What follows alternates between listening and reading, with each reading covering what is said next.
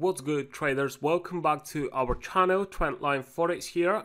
It's Wednesday today and we've got very important news coming out for the US dollar, alright? And these are news that we talked about in the beginning of this week as well when we looked at euro dollar. That was on Monday. If you haven't seen the video, make sure to check it out. But we do expect to see a big move here tonight as well. Okay, so today we're going to focus on gold. That's basically what we do every Wednesday, and we also put out an analysis on Friday as well, so pretty much every other day. If you haven't seen our channel before, if that's your first time watching one of our videos, make sure to subscribe to this channel right now. There's a lot of free educational content about forex trading here, so it is basically totally risk-free for you. The only thing that could happen if you subscribe is to gain some extra knowledge in trading the forex market. Anyways, so like I said, we've got pretty big news coming out. We've got Fed's interest rate decisions, so any instrument traded against the US dollar, we will see quite a lot of volatility later on today, and we are expecting to see some big moves. So what's the situation on gold? Now, the outcome of the news should be a strong US dollar, and that's basically what we've seen recently, and that's why we've got a downtrend on euro dollar, on pound dollar, on gold as well, right? Like I said, everything traded against the US dollar should be affected by the news today, right? So we are expecting a continuation of this downtrend, but before that, there are some spikes that we're probably going to see in the opposite direction to the upside, and that would possibly give us a confirmation to enter a trade. Now, entering right now before the news or at current price levels doesn't make any sense at all. Even if you consider yourself, an aggressive trader, again, it wouldn't make any sense to enter a trade now before such high impact news, because we don't know in which direction price will go. Are we going to have bearish or bullish momentum? And that's why it's pretty much gambling to enter right now. You've got to wait for the news, and I would say the most aggressive way to trade, today's case would be to wait for price. Let's say in the first 5 or the first 15 minutes, you see that price is pushing up, and then at some point you want to see that this momentum is losing power and price is about to reverse, right? If that happens in the first 5 or 15 minutes, then you can look to take a sell trade, place your stop loss just above the wick that you would have at that time, and then you can look for a potential continuation to the downside. Okay, and that's if you are aggressive trader. If you are more conservative, then you can do pretty much the same thing, but you've got to wait for the 1 hour candle to close, right? And that's the news candle. Okay, so make sure to check your economic calendar to see at what time the news are coming out later on today in your time zone, and then get ready to potentially find entries if you're going to be looking to trade that. If you are a very conservative trader, then the best thing you can do is to skip trading today and then come back to the charts tomorrow once everything is calmed down, and you can see what was the result from the news today, right? Because depending on what numbers we're gonna get, if Fed will raise the interest rate by 0.75 or by 1%, like I said, we're gonna see pretty big moves on the chart. Now let's go back to the more conservative case scenario. That would be if, let's say, we see price pushing up, we want to see price coming above those highs right here, because there are a lot of stop or loss orders. We want to see that the market clears all those stop loss orders, but by the time the hourly candle close comes to an end and we see that the candle is closing below those highs right here, and at the same time we've got this rejection wick to the upside,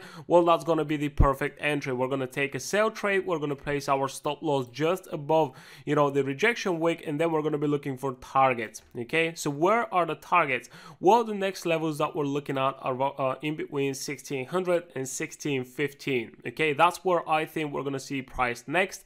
If that happens today after the news, then I'm pretty sure we're going to see lower values as well, which we're going to comment on in the next videos, right? If not, then it's very likely that we could get down here in the next couple of days, and then we can see some type of a retracement, right? But like I said, we're going to talk about that in the next videos, and we also look at gold and pretty much every other instrument that you see right here on a daily basis in our premium channel. If you want to join, make sure to send us a message or just leave a comment below this video, and we're going to get in touch with you. Okay, so that would be the best case scenario, but that doesn't happen very often, because that would be very obvious what's going to happen next. every market participant will know that if price pushes higher, it leaves a rejection wick, a massive wick to the upside, and then we see, you know, a bearish candle close, or we see that the candle is closing below those highs. So basically price wasn't able to break above that and continue any higher, then everyone will know that this was just a fake out and everybody's going to be looking to take a sell trade, right?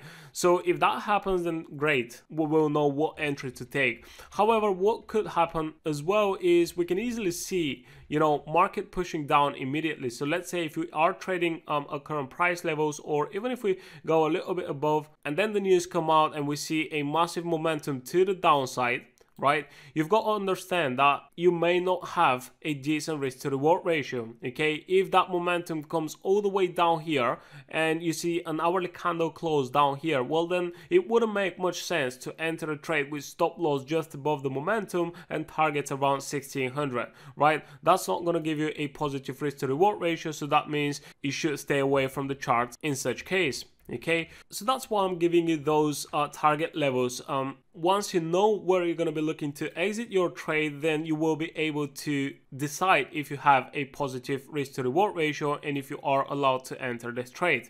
Okay, so let's see what's going to happen you know, later on today. I think we're going to see a pullback, then we're going to see a rejection to the upside, we're going to see price closing with a long wick to the upside, and like I said, that will be the best case to enter this trade.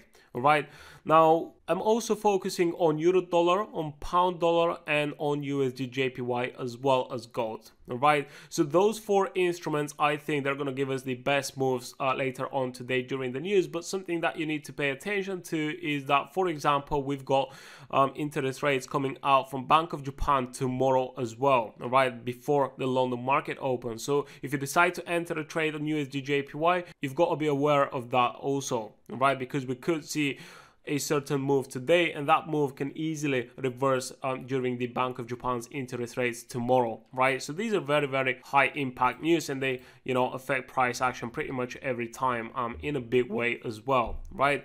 So that's pretty much what we're going to be looking for.